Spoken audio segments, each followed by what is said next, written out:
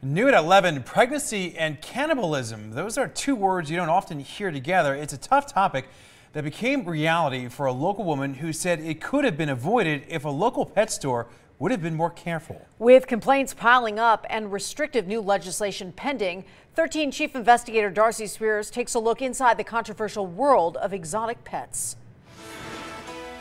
What an awesome looking little creature. Yeah, she's beautiful. Doris, the African pygmy hedgehog, was Jordan Harper's Christmas gift from her husband. But that's her typical look, is this with her eyebrows down, because she's very sassy. Bought for nearly $200 at Exotic Pets on Decatur and Smoke Ranch. But Jordan's joy... I was holding her in bed and she started bleeding and I heard a scream. ...was short-lived. So I held her and a baby fell out. And so then I put her in the cage and another baby fell out. She contacted her vet right away. Then I went in to check on her and she had a baby in her mouth. By the time she got Doris to the doctor, both babies were gone. Vet records from Lone Mountain Animal Hospital show Doris ate her young. I was terrified. It was really traumatic for me. Exotic Pets owner Ken Foose initially saw the surprise pregnancy as good news. My first thought was congratulations. And then I said, I'll buy the babies back. Well, their babies were gone. She didn't want to return the animal. I really didn't have any other option.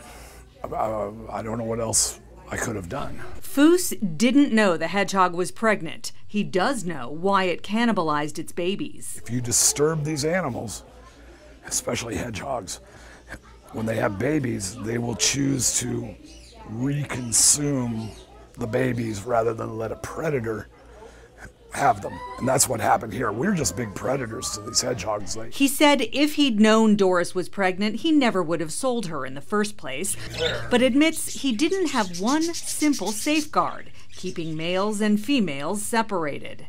Exotic Pets does not have a breeding permit. Keeping male and female animals together could be considered breeding, but they are making changes since what happened with Doris. These two cages, though empty now, will be used to separate male and female hedgehogs once they get more to sell. And if he had known the hedgehog was about to have babies, we would have kept them and raised them up and sold them. That's just more money for us. There's the key word, money. Emphasis on profit is a common criticism of Exotic Pets. Just ask Johnny Anderson and Justin Hernandez. I felt like they just wanted my money and they just didn't care after that, you know. All Justin wanted for his 10th birthday was a tarantula. So they told me I had to have good grades, I had to be good in school. His dad says he did all that and earned the pet they named Sprocket. She would usually put her webs under there too. But she died less than a month after he got her. Really sad, and I didn't really know what to do at that point. You know, he's in tears. He's definitely experienced his first personal loss. But to see my kid like that was really hard. When Johnny called the store, I got a very abrasive and rude response from who I was told was the manager, and they hung up on me. Foose says many animals he sells end up dying due to stress or environmental factors once they leave the store. Deaths happen. It's unavoidable. If you're going to deal with, we have 3,000 animals in this building. If you're going to deal with that many animals, you're going to have something die on a daily basis. To illustrate, he tells an unusual story about a customer who used to buy a rabbit from him every Sunday. He's an old man who takes a rabbit every Sunday and buys it from us, and he takes it home and he butchers it, and he cooks it up and he eats it. And that's his Sunday dinner, just like it was when his grandma and his parents raised him in Mississippi. He says it's no different than selling rabbits for snake food, but it's the kind of thing that raises hackles in the animal welfare world. The animal rights issue and the animal welfare issue, and they aren't the same thing, and they clash. It's kind of a business that is loosely regulated. That's one of the problems. Stacia Newman of Nevada Political Action for Animals has tried to get authorities to take action against exotic pets.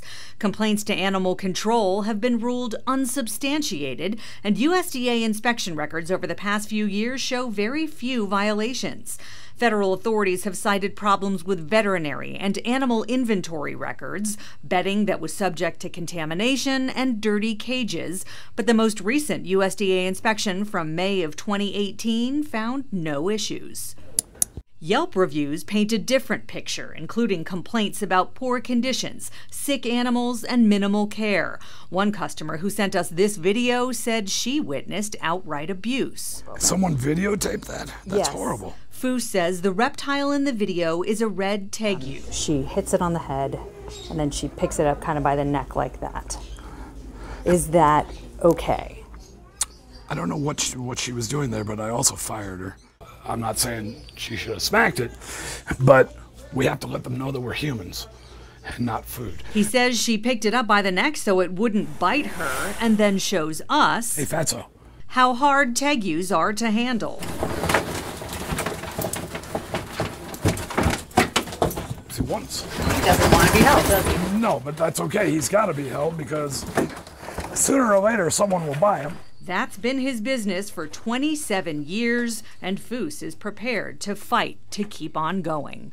A new state law being debated right now would further restrict exotic pet sales, but would likely have little impact on the type of animals exotic pets sells because they aren't considered dangerous under Nevada's legal definition.